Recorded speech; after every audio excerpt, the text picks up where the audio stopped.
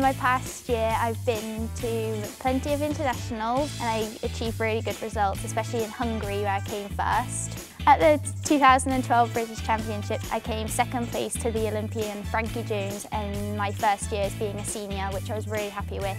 I even had a bit of a mishap with my apparatus where I got my ribbon stuck in the ceiling. I didn't even know what to do, so I just walked off the floor. I really love going on Twitter because I really don't have much time at all to talk to any of my friends, so it's a really good way to stay in contact with them. The Ask Laura hashtag is just a way for people to ask me questions. Lots of people are asking me if my parents are the owners of Halfords, and they say, well, haven't they not told you or something? Is it a secret? And I'm like, I'm pretty sure they don't own Halfords.